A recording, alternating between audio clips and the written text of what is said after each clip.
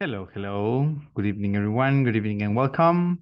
So here we are once again, guys, ready to get started, ready to go ahead and learn with a new lesson. So tonight, the main thing that we need to cover, and it's basically what we left pending from yesterday, is going to be questions with how. So that's basically the main thing that we're going to do. We're going to be talking about that. We're going to be talking about all these different variations that how has to offer, because as I said yesterday, there are many, but many options or things that we can do with how. Of course, we also have something else to go ahead and do because yeah, we are also going to talk a little bit about making plans or talking about continuous or going to, which is basically using other ways of future tenses. In English, we have two main options, or well, three main options for talking about the future. The first one, which is the most common and more straightforward one, which is using the verb be, and of course, with its future version, which is going to be will. So that's one of them. And then we also have the going to version. Going to is basically a way, a safe way of talking about the future. And then we have the continuous version. When we talk about the continuous version, it's a going to, but a little bit different. With the continuous version, we don't necessarily have to use going to all the time. We simply use the present continuous form of the verb plus a phrase or mention of the future, and that is going to turn the understanding of the verb into a future occasion. So yeah, those are like the main things we're going to be covering. And as I said, it is very important to know how to use the future tense, because also depending on which version you're using, that's how whatchamacallit, how committed you are to doing something.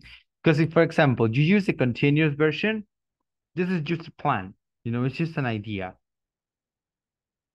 If you use the going to version, that is not necessarily just a plan. It's something that you are actually thinking that you're going to do. But if you use the will version, when you use will, that means that you are committed 100% to doing what you're saying that you're going to do.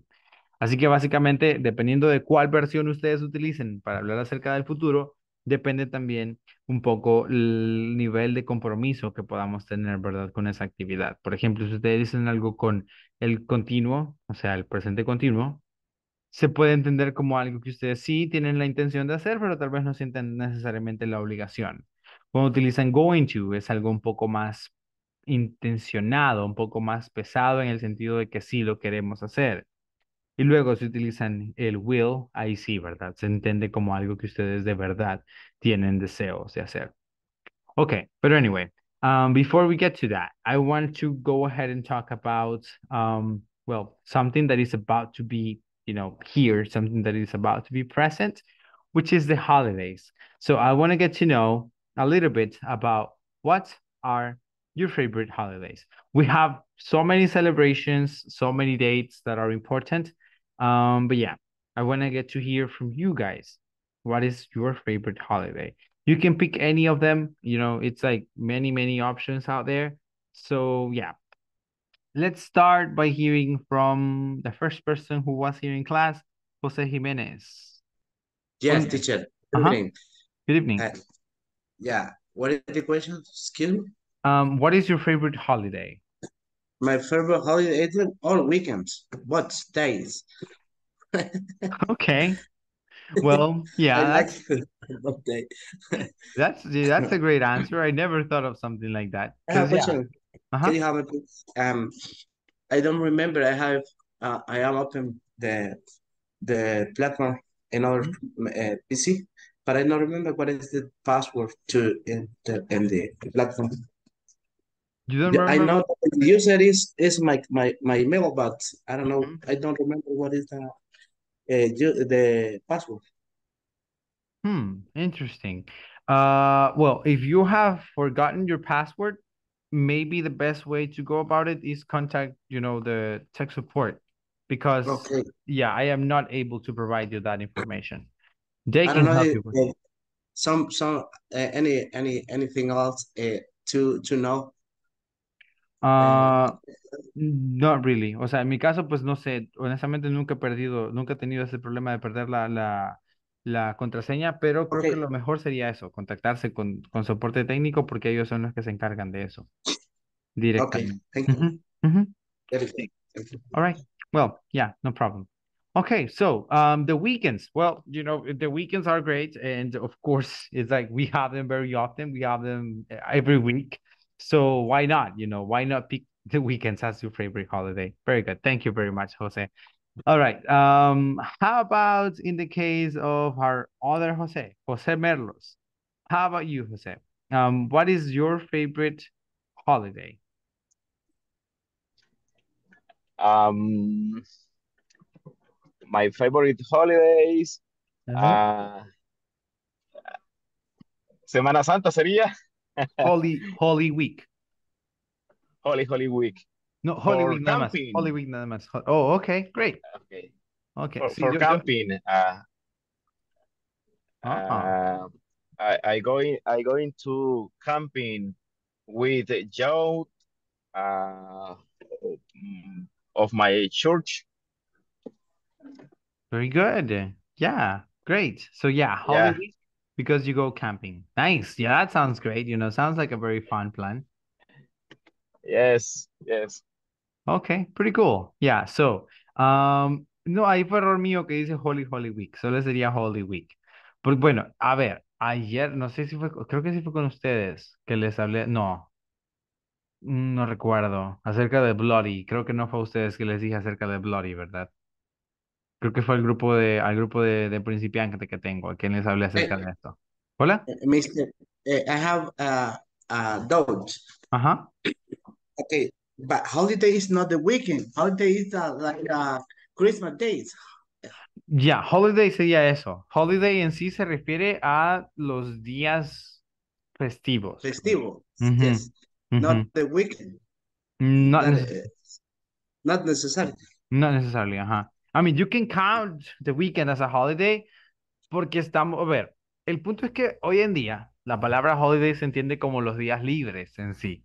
O sea, Yeah. muchos ya no lo vemos tanto como por la celebración, sino porque vamos a estar libres del trabajo. So, the weekends are not officially a holiday, but they can count as a holiday because you're free, because you don't have to work.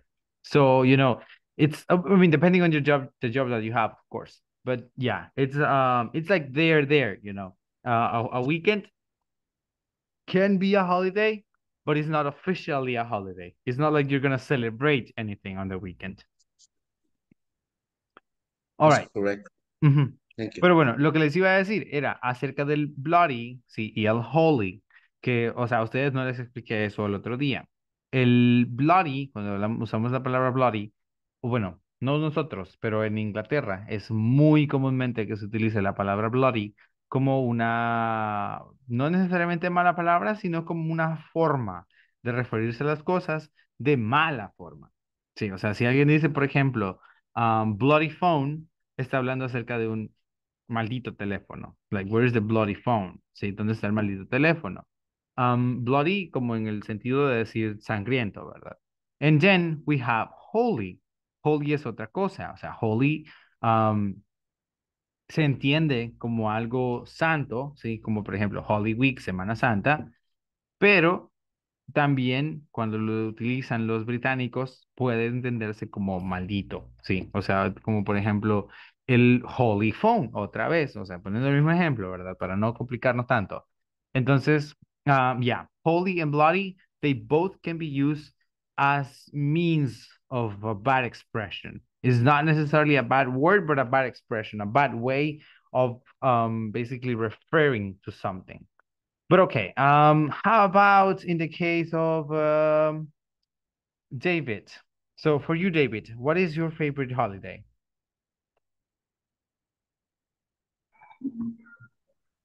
Well, I think Maybe the mother's side, I think, because for me, my mom is some special. Is one of my person important in my life, and I think it's a good day to celebrate your. I don't know. Uh, I don't remember the word esfuerzo. Effort? Okay, Uh-huh. offer. Uh-huh. Yes, because Okay. that that is all. Okay, great. Yeah. So Mother's Day, very good. That is an amazing, an amazing celebration that we have.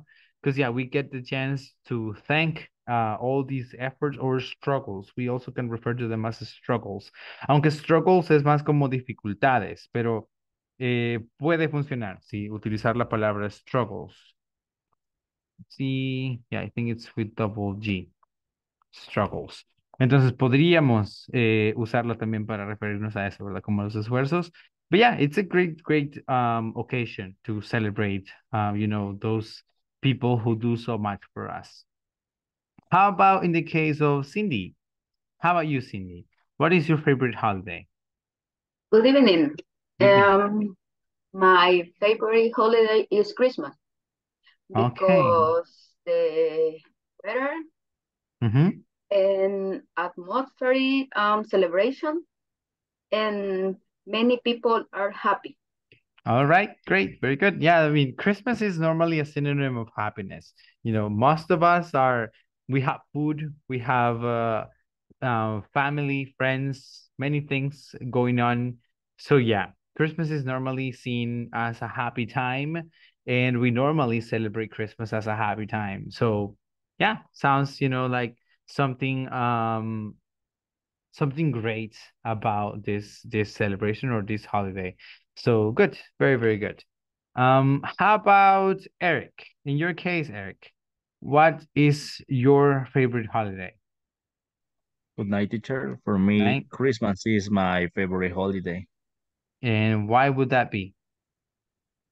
because we enjoy with the family and visit the friends and their houses, and that's it. All right, great. Yeah, because you get to spend time with family and friends. Nice, very nice.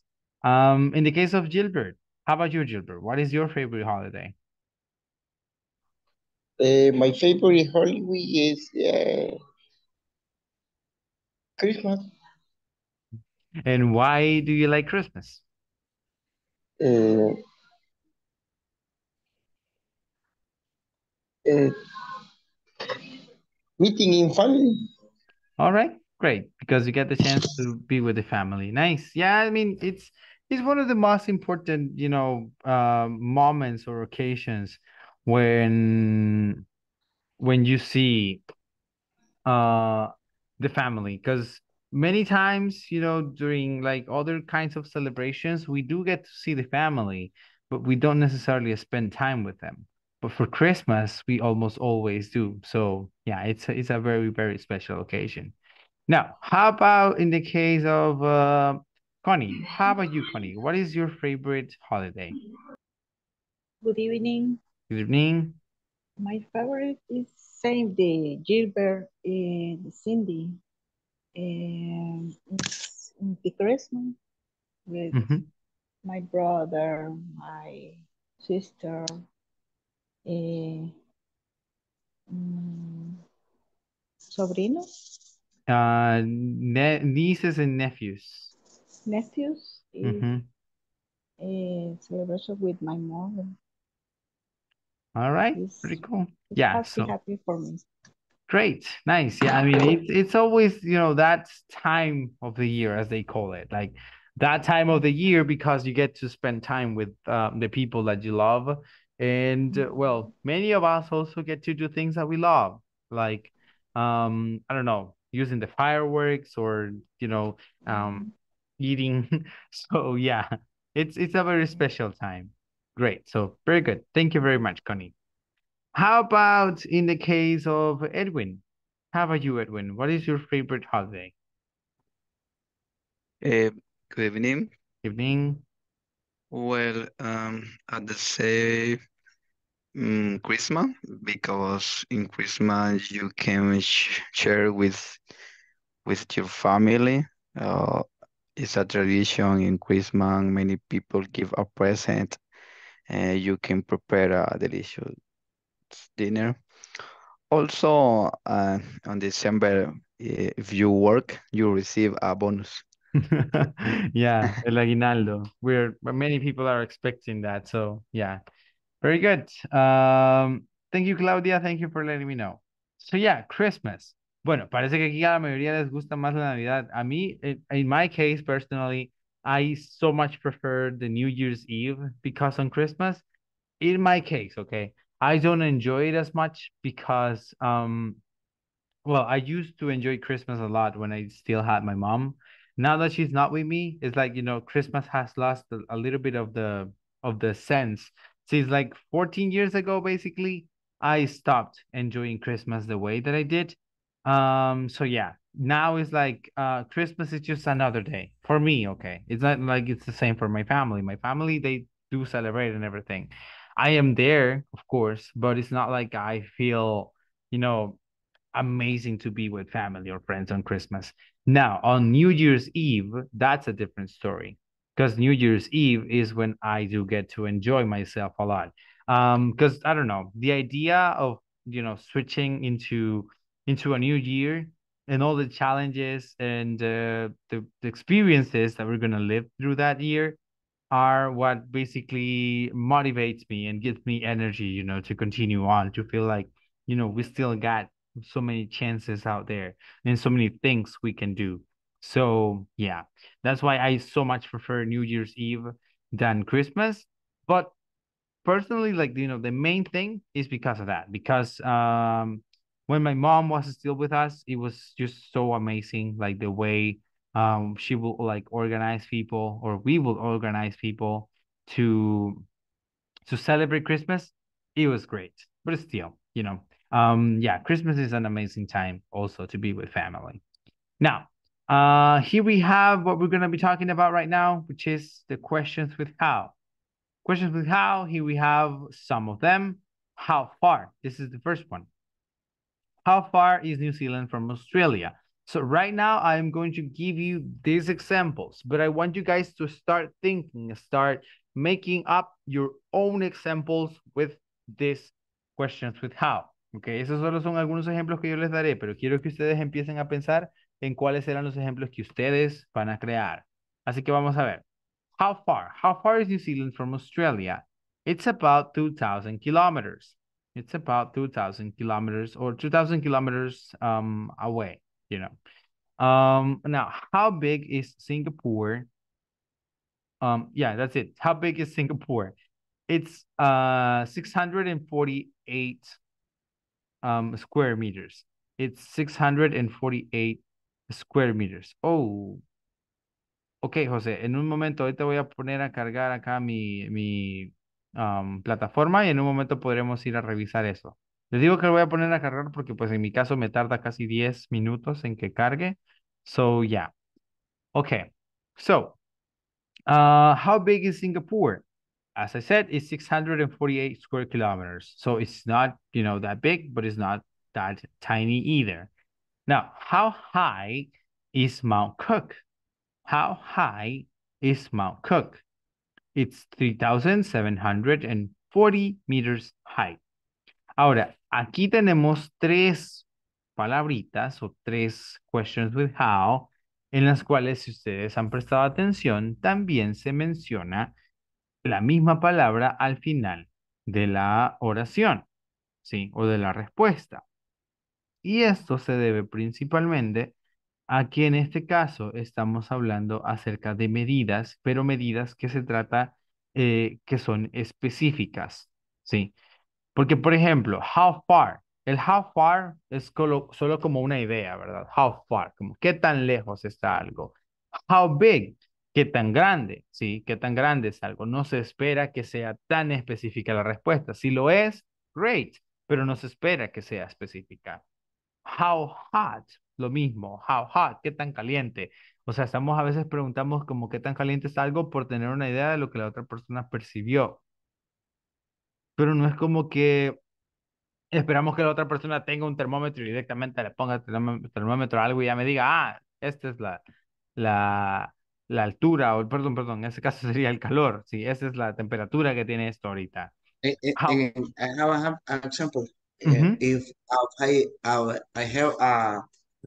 the angel falls is 90 179 meters high.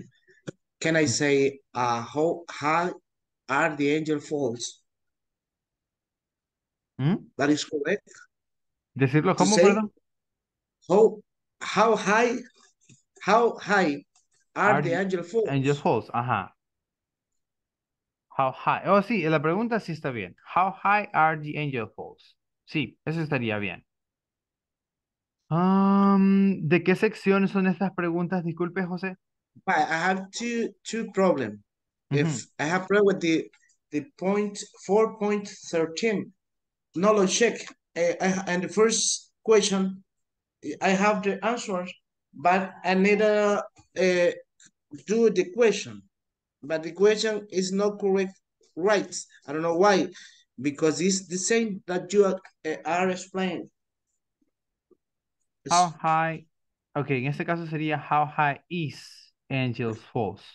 No sé Why? si lo... Because fall, yeah, it is S at the end.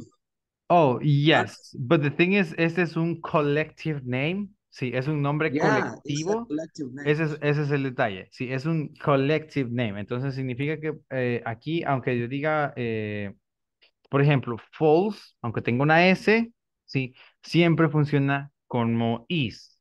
Porque estamos hablando de que, ajá, sería simplemente, aquí el problema también se da en que nos hace falta una apóstrofe. Ok, después de angel sería is angels false. O sea que el false no sería necesariamente, o sea, no sería entendido como, como plural, porque el angels debería tener una apóstrofe para que se entienda como que ahí termina, ¿verdad? O sea que eso es como a lo que se refiere, la caída del ángel. Sí, porque falls es cataratas o catarata. El detalle es que normalmente no se llama fall nada más, porque ahí se entendería literal como la caída del ángel. En cambio, se le pone la S para que se entienda como catarata. Entonces, aunque tenga esa S, no es plural, sigue siendo singular. Solo que si solo dijese Angels Fall, sería la caída del ángel, literal. Sí, así la caída del ángel. Pero como es Angels Falls, es la catarata del ángel o ¿cómo es el otro nombre? La cascada del ángel. Sí, en ese caso creo que es más catarata del ángel. Entonces, pero ese es el detalle. Por eso tiene esa S. No deberíamos entender necesariamente, ¿verdad? La S como pluralización, sino que es parte del nombre. Entonces, y acá mismo usted puede ver en la respuesta que dice Angels Falls is 979 meters high. Entonces ahí mismo nos lo muestra, ¿verdad? Que dice is. Entonces sería How high is Angels Falls? Sí, How high is Angels Falls? ¿Y la otra cuál era? ¿De esta misma sección? The other is how long is the Nile River? The Oh, Nile River is ajá, aquí solo tendríamos que decir How long is the Nile? Y el question mark. Nile River. No, no, it's not necessary. El river no. En este caso solo sería How long is the Nile. Y pues como lo que... Nile Ajá, How long is the Nile, nada más. No with sé, that river. Okay. without river. Ajá, How long is the Nile. Aquí es más una cuestión de la plataforma. En este caso sí no le voy a decir que no. Aquí es cuestión de la plataforma porque lo mejor sería que dijese How long is the Nile River. Sí, sería mucho más apropiado. That is incorrect Ujú, because Nile. What is that? ujú, ya. I need to know what is the Nile. Is river? Is mountain? Is If it's over a the thing? lake, yeah. So Yeah. yeah, in that case, you're right. So yeah, it would be much better if it was how long is the Nile River? Y en Okay, el caso del apóstrofe, how high is the angel falls? Le quito la no, S al las caídas. no, solo déjelo así, déjelo así como lo acabo de mandar aquí en el chat. Aquí lo mandé ahorita en el chat. How high is Angels Falls? Si no, Thank you. no le ponga el apóstrofe ni nada, porque pues la plataforma se la va a reconocer siempre como errónea si la manda a usted así. Ok, gracias. Ok, y la otra era la que mandó del ointment, ¿era en qué sección? Creo que sección Esa 3 es sección 2.2, o fíjese. 2. Ok, Esa sí nunca la pude hacer, la verdad. ok. Ahorita le ayudamos. Ok. Y la verdad que yo no sé, pero en estas plataformas, yo sé que estamos aprendiendo, pero a veces no se sabe por qué puede estar malo, por un punto, por una coma, por un apóstrofe, por etcétera, etcétera, etcétera. Ahí perdemos muchísimo tiempo ahí, ¿verdad? Ujú. Sí, a veces ese es el único detalle. Pero por eso es que siempre les digo, cuando tengan esas dudas, lo mejor es decirme. O sea, me dicen a mí y yo les ayudo, ¿verdad? Rápido. Así se ahorran ese montón de tiempo. Ok. In the same uh, point for it, I have problem with the last. Just it's 4.13. The Ujú. item number 4A. Washington D.C. get up to about 32 degrees Celsius.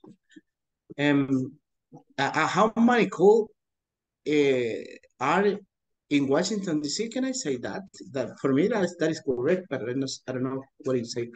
Ok. How cold, difícil. Sería how hot en este caso. How How hot, hot? how hot. Esta se la voy a mandar porque también es otra que tiene un montón de comas y puntos. Así que Yeah. sería lo mejor, sí. This one has tons and tons of commas and points and periods.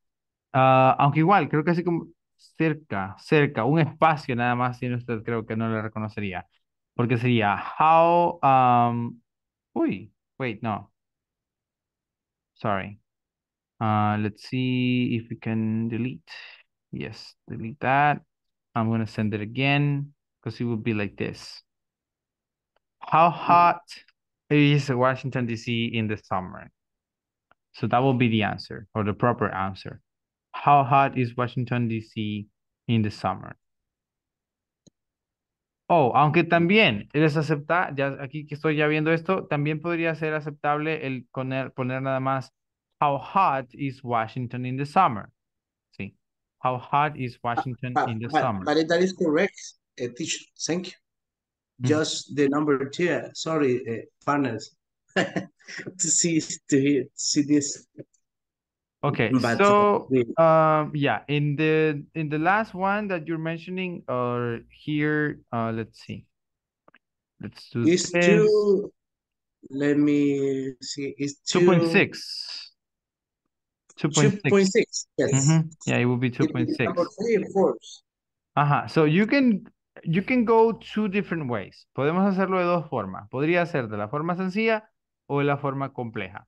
Porque vaya, si usted quiere, simplemente puede decir to put. La oración dice, ¿verdad? Bueno, vamos a leerlo desde el principio para los que también puedan tener duda en esto. The instruction says, read the following questions, write the best advice to each health problem. Remember to use infinitive complements. You do not need to rewrite what is in brackets. Okay, so here it is. So what should I do for a burn? Sí. Entonces dice, it's helpful to put. Podríamos decir nada más to put. Sí. O sea, to put. Pero just a short answer. Ajá, you can do that. You can simply do to put. Sí, o sea, I podría write ser. that ¿Mm? to apply some alignment on it. Oh, apply. La diferencia con el apply es que, vaya, el put es más como simplemente de poner y como estamos hablando de una quemada, ¿sí? El apply requiere fricción. Por ejemplo, I can apply lotion on my skin, pero es porque requiere, o sea, yo voy a friccionar, voy a hacer esto, ¿sí? Entonces me voy a estar pasando la mano. Entonces, en cambio, el put se usa put porque se entiende que put es más como de poner y no mover, o sea, no estarlo tocando, porque como es una quemada, se entiende que si la estoy así como, o sea, mañoseando o rozando, puede hacer peor el detalle. Así que por eso, en este caso se utilizaría put y no necesariamente estaríamos utilizando, ¿verdad? El apply. Sí, porque apply tiene que ver con fricción. Entonces, por eso apply no sería tan apropiado. Okay, to put some ointment on it, that is correct. Yeah, Okay. to put. In the Usted puede in the poner to last, put some ointment on it o solamente poner to put, porque eso complementaría lo que está entre paréntesis o between brackets. in And the, number 4, right? yeah, Okay, it says, what should I do for a toothache? It's important, y aquí podemos colocar, to see only, o solo decir así, ¿verdad? To see, y luego esto lo complementa, sería to see a dentist, o podemos like colocar, I write in the message.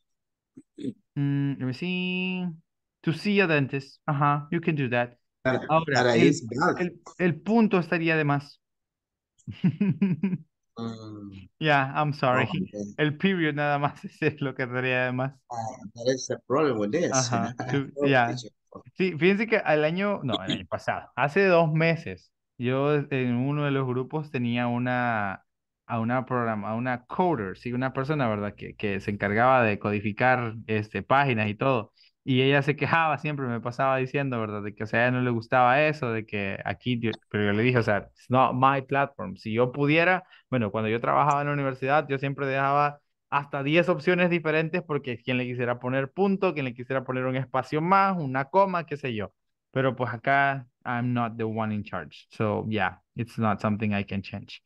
Okay, How so, many sections is needed? How many sections is needed to complete after this class? sorry, how many sections? Yeah. Well, I think you're expected to finish only up to section 4 for this week. Because next week you're supposed to be finishing up the whole thing. So yeah, for now it will be up to section 4, I think. So 5.4, let me see. Vamos a ver ahorita, Ida, con la 5.4. Ok, con usted, ¿ya estamos bien ahí, José? I appreciate your help, teacher. Okay, you're Thank very you. I am welcome. okay. Okay, great. Very good. Okay, so Aida, it will be 5.4. Let's see. And we're talking about exercise number 1. Okay. So, it would be complete the invitations with the present continuous use as future. Use the pronoun and the verb in brackets. So, it would be what you do. So here, ese es un tema que ahorita, eso es lo que vamos a entrar a ver ahorita, pero ahorita se los digo. Sería, what are you doing? Sería acá, what are you doing? ¿Sí? What are you doing? Entonces sería nada más. Pero con esas he intentado de todas las formas y todas me han salido malas. O sea, he intentado poner doing, he intentado ponerle sin ing, he intentado Un el punto es. o sea, todo y no me ha salido ninguna. Trate de copiar literal lo que le acabo de mandar en el chat, así lo que está y coloque Okay, eso. thank you. Okay, try that. What are you doing tonight? Would you like to go out? Solo sería are you doing, nada más. Do you see my capture? Yes, I see it That here. is okay with that. The 4 section for this. Okay. Yeah, I think you're okay with that. Yeah, you only need to finish, that one for next week, which will be number 5. Already. So, Aida, let me know if it works. Si le funciona, me avisa. Mientras tanto, pues ya vamos, ¿verdad? Con lo demás. Entonces. Okay, ahorita. Sí, luego lo subo. Si le funciona, ahí me deja saber. Si no, pues igual. Ok, so, o sea, porque si no funciona, ahí sí hay que reportarlo. Por eso le digo que es mejor que avise. So, I was on how high y les estaba diciendo, en este caso, por ejemplo, acá se dice, how cold is it in the winter? Sí, is it in the winter? Entonces, es porque no tenemos una necesidad de hablar exactamente acerca de la temperatura. Cuando se trata de medidas más estrictas, más exactas, ahí sí existe como mayor necesidad de mencionar o de ratificar, porque en este caso es lo que se hace, una ratificación de que es lo que yo estoy contestando. Entonces acá dice, how high is Mount Cook? yo digo, it's 3,740 meters high. Entonces digo, ¿verdad? Tiene, sí, tiene sería en ese caso la respuesta, 3,740 metros de altura. Sí, ¿qué tan alto es el Mount Cook o el Monte Cook? Entonces sería, tiene 3,740 metros de altura. The next one, how deep is the Grand Canyon? Sí, ¿qué tan profundo es el Gran Cañón? Y sería, tiene alrededor de 1,900 metros de profundidad. Aquí es cierto, no estamos siendo estrictamente específicos con esta respuesta, porque decimos alrededor de, pero la ratificación es la que básicamente nos ayuda a tener como esa idea, ¿verdad? De que lo que me está diciendo esta persona sí lo hace como con cierto conocimiento, o sea, porque de alguna forma conoce este dato. And then we have how long is the Mississippi River. Una vez más, una aproximación, pero una aproximación bastante válida porque pues tenemos un dato bastante específico. So it says it's about 5,970 kilometers long. Sí, 5,970 kilometers long. Así que ahí tenemos, ¿verdad? Cuestiones que son bien específicas como la altura, profundidad y longitud van a necesitar que se coloque esto hacia el final de sus respuestas también. So, once again, the questions, how far is New Zealand from Australia? How big is Singapore? How high is Mount Cook? How deep is the Grand Canyon? How long is the Mississippi River? How hot is Auckland in the summer? And how cold is it in the winter? Now, I want to get to see what are your questions with how. ¿Qué cosas pueden preguntar ustedes con how? Vamos a ver. So, in a voluntary way, do I have anyone who has one question with how already? You can pick whichever, guys, whichever you want. So, how, for example, how far? What would you ask with how far? Okay, Susana?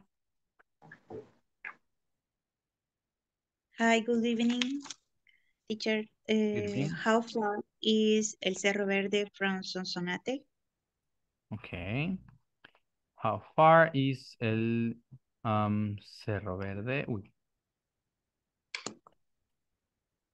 from Sonsonate? Very good. How far is el Cerro Verde from Sonsonate? Nice. That is a very good question. How about this one? How big? What can you guys ask with how big? How big is the Lapango Lake? Is the Ilopango Lake. Very good. How big is the Ilopango Lake? Oh, esto no. Lake es con minúscula. So how big is the Ilopango Lake? Great. Very good. That's a good answer. Good question. Teacher, Yes, Maria. can I use how big is your size of shoes? Oh, I No. see. I see. Sí. How, yeah, I see. How big is your size of shoes? En ese caso puede que sí. Oh, you're welcome, Aida. You're very welcome. En ese caso puede que sí, porque si fuese como para la altura, difícilmente, sí, pero para el tamaño del zapato, how big is your shoe size? Sería, esa sería la única diferencia. How big is your shoe size? And Sí, can I use how high is your sister? How high is about the tall? No. No para personas. No para personas. Para personas se usa tall. Ahí como usted bien dijo, ¿verdad? How tall. Entonces ahí sí sería how tall is your sister. Pero para ese high es para altura de cosas, edificios o formaciones naturales. Por ejemplo, un árbol, podríamos decir, ¿verdad? How high is your bonsai? How high is No. How high is Cerro Verde? your grade? ¿Your qué? Your grade. Your note about the notas. Your score. También, sí, también así. Ajá, how high is your grade? Sí, también con eso podría ser. ¿Qué tan alto es tu nota? ¿O qué tan How alta es tu high nota? is Torre Presidente? Ajá, how high is, ajá, en este caso también, Torre Presidente. Good. Escuché que por ahí también Connie había dado un ejemplo. Connie, ¿cuál era el suyo? How high the volcán is algo? Ajá. How high is De Izalco, volcán. de No, Izalco? volcano, Volcán. Ya. volcano. El volcán de Izalco. Vamos a darlo en español. Y el cerro del Volcán. Pital, digamos, ¿cómo se dice cerro? Sería Mount. Mount el De, Pital. del Pital Mount. Ujú, el Pital Mount. Mm, Es como monte, por decir así. ok. Ajá. Sí, Mount. So, el volcán de Izalco. No, Can aquí you sí, see o sea, Mount? sería how high is Izalco volcano, nada más. Aquí para decirlo en inglés solo sería Izalco volcano. Se elimina lo de el y el de. Ok, decir el volcán de Izalco. El y de se eliminaría. Solo diríamos how high is Izalco volcano. Sí, no diríamos Ok. how high is the Izalco volcano, sino que how high is Izalco volcano. Okay, thank you, teacher. You're welcome. Ok, vamos a ver. Entonces, los ejemplos que ustedes dieron, Torre Presidente, el grado, o sea, ese es un muy buen ejemplo porque también bueno, el grado, la nota, sí, la nota también, o sea, es un ejemplo que funciona muy bien con esto, o sea, porque sí, sería how high is your grade, o sea, qué tan alta, ¿verdad? Es tu calificación. How high, how high is Pital Mount? Month, ajá, how high It's is. the Mount. Aquí sí sería el pital months. Spelling, can you spelling the Mount? Months. Like this. Oh, wait. Like that, sorry. It's Mount. the Ajá. montante, that is mountain. Casi, pero como no necesariamente llega a ser montaña, sí, sería mounts, nada más. Sí, Perfect. mounts. Ujú. All right. So, now, how about deep? How deep is the lago de Coatepeque? Okay, very good. How deep is El, Coatepeque Lake? how deep is the volcán to San Miguel? Chaparrastique. Mm, mm, mm, mm. El volcán, Porque es profundidad, o sea, dice ajá, deep es profundidad. sí, pero podría ser el cráter, Ah, maybe, ajá. ok, ok. How deep is Chaparrastiques? Teacher, Ajá, lake is lago in English. sí, sí, Okay, thank you. When I Chaparrastiques. when I listen how deep, I remember a song of the BTS. That is the name is correct of that song. How deep is your love? How deep is your love? That's a good example. How deep is your love? And it has been remastered now. There is a new version that also takes, that old song and mix it up with some electronic music now. What is what he say in that names or songs? Is Um, what who is the love in yeah, that like case? how intense is your love? Like How intense? yeah, how Okay. intense is your love? How deep is your love? Basically means how intense is your love? How crazy are you about me? So basically that's what it means. Okay, aquí tenemos entonces, how deep is Chaparrastique's crater? Sí, how deep is Chaparrastique's crater? Y este es justo el tema que estaba hablando ahorita con el grupo anterior, el grupo de how long is Gold Road? Okay.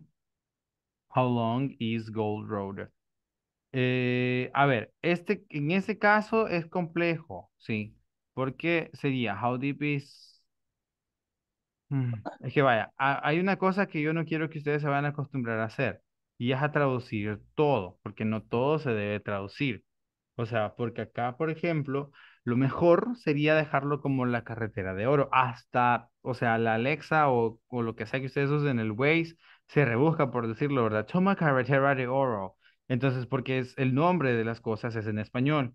Entonces sería mejor dejarlo así, conste. O sea, eso para cuestión de futuro, ¿verdad? De que ustedes no se malacostumbren a traducir absolutamente todo. Pero está bien, o sea, aquí sí se acepta, ¿verdad? Se puede utilizar How long is Gold Road? Sí, en este caso, por ejemplo, no vamos a decir de Pital, no vamos a decir de Cerro Verde, sino que el Cerro Verde, el Pital. Lo mismo con El Salvador, sí. O sea, no decimos de Salvador, sino El Salvador.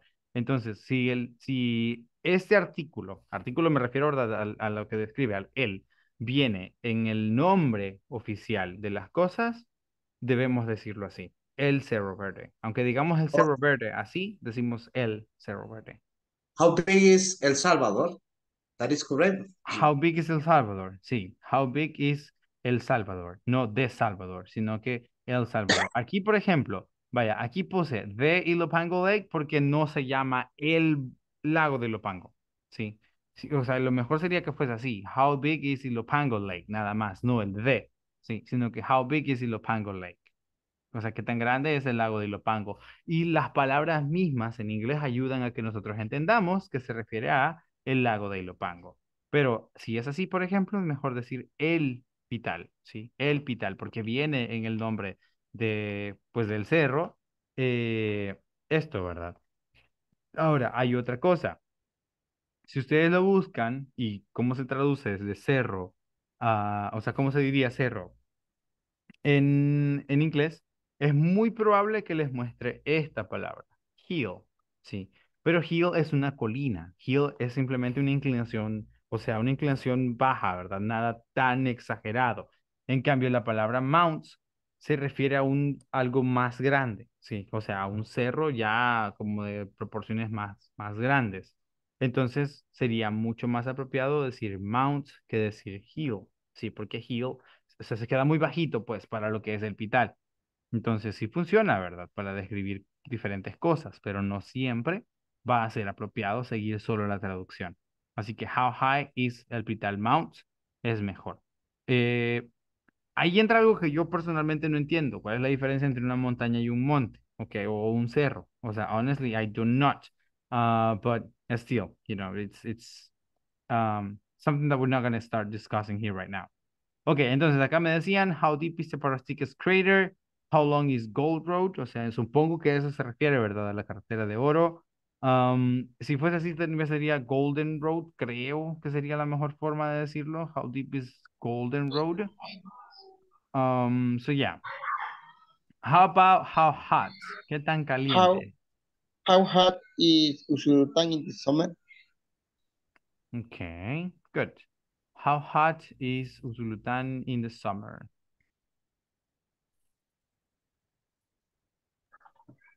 Teacher, you can answer that question. How is San Miguel? How hot is San Miguel? Okay. Yes.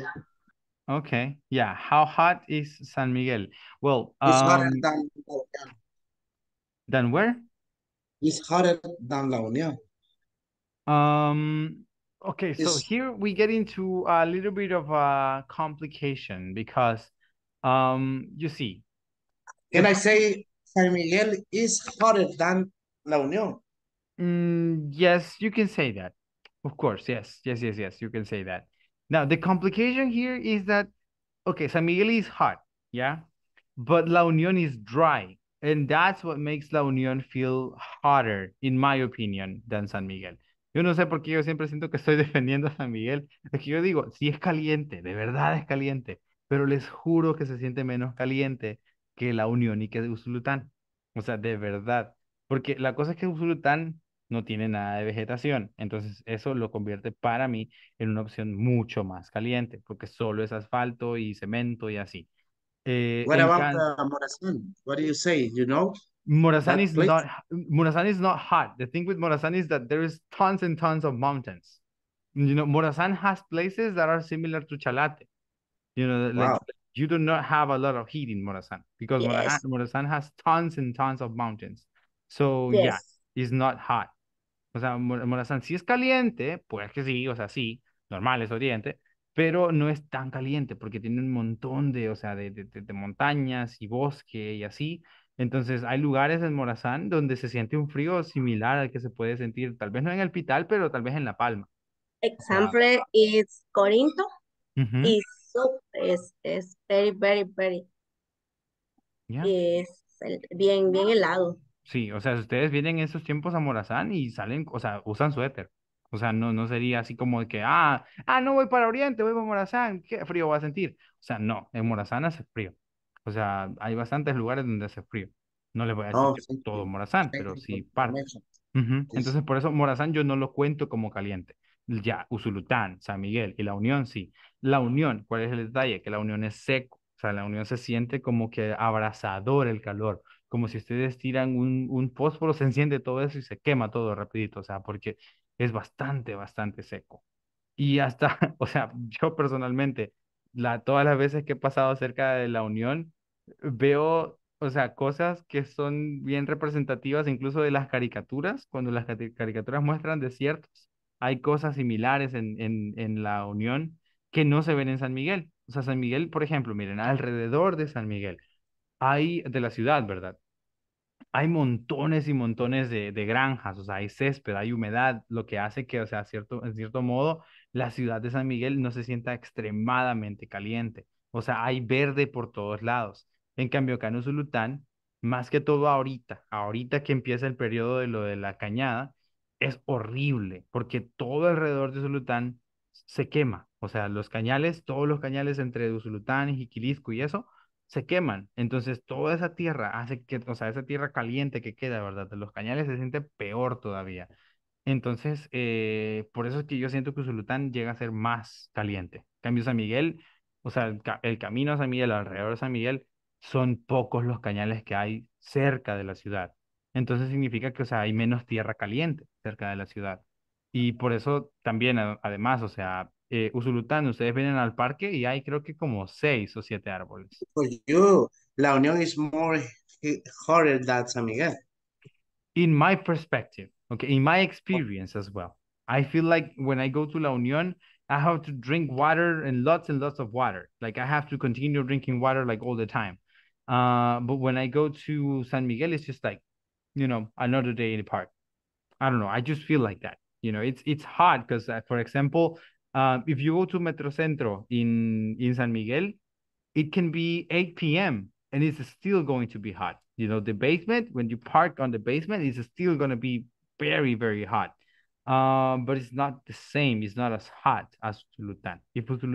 Usulután is now actually building a Plaza Mundo. So when that Plaza Mundo is ready, I'm going to let you know that it's going to be crazy hot, and I'm sure it's going to be very hot because there are no trees in Usulután, and that's one of my biggest, concerns, porque o sea, hasta los poquitos árboles que habían, pues están talando para construir otras cosas. Ahí, hace un par de días les decía, o sea, que hay un lugar cerca donde están como los restaurantes en Usulután, había un solo árbol, sí, era una ceiba, y la talaron para poner un don pollo.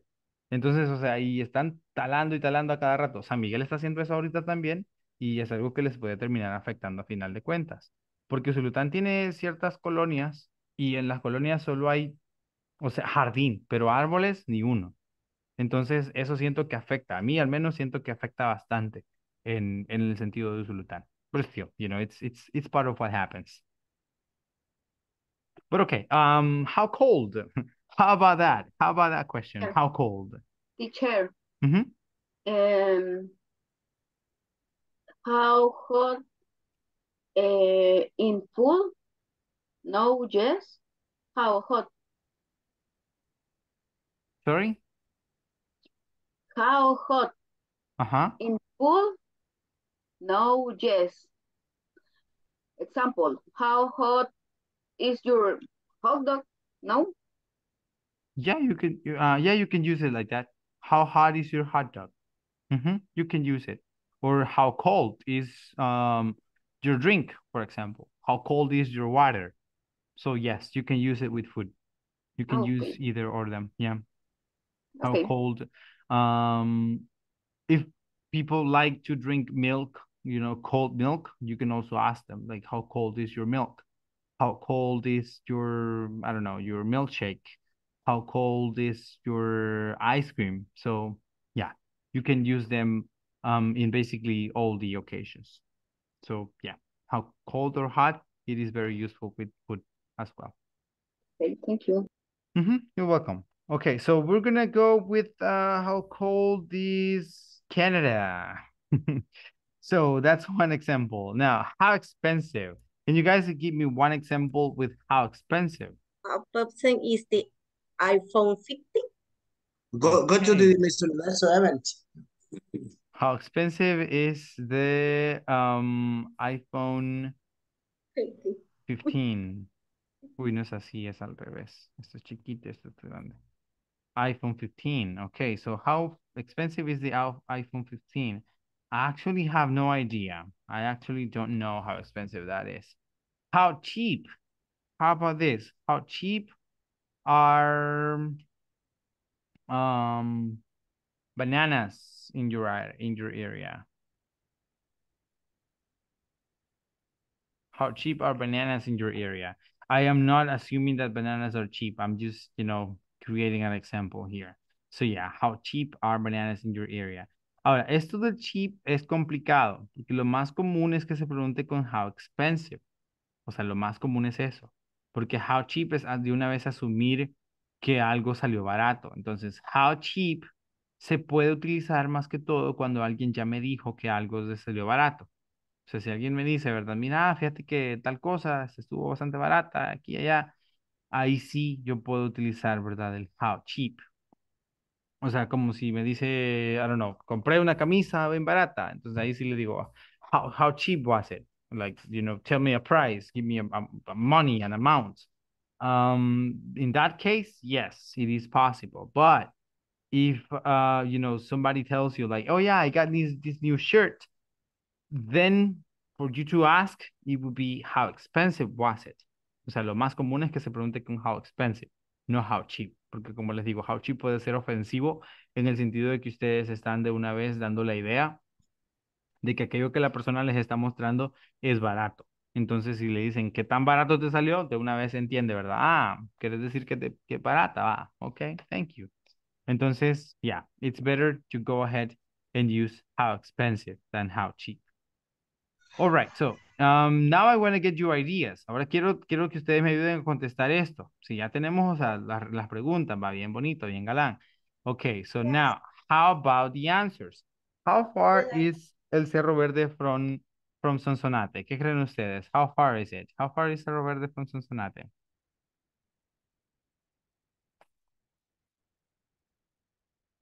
Ujú. ¿Qué tan lejos está?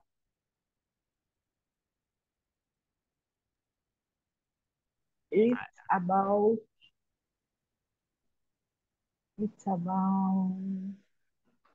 mm,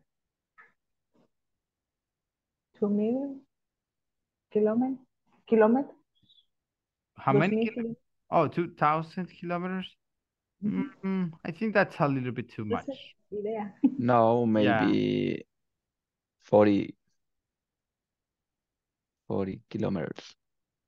40? It's only idea. Uh-huh. Yeah. So let's do 70 kilometers. I don't know. I'm gonna search it up right now. Let's see how far it is.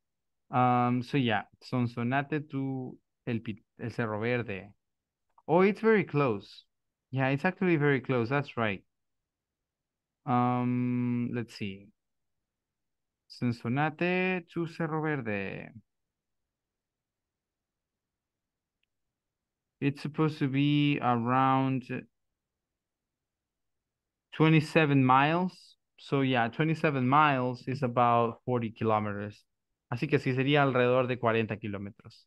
All right, so around 40 miles, about 40 kilometers. Great. How big is Ilopango Lake? ¿Qué tan grande es el lago de Ilopango? A ver. Who has an idea for this? Exactly, 72 kilometers. Un ejemplo. It's about 17 or 70. Creo que 17. 17. 17 square kilometers. Yeah, maybe that can work. Like that. 17 square kilometers. How about how high is El Pital Mount? In this case, I don't have an idea. How high is El Pital Mount? What do you guys think? ¿Qué tan grande, qué tan alto es El Pital?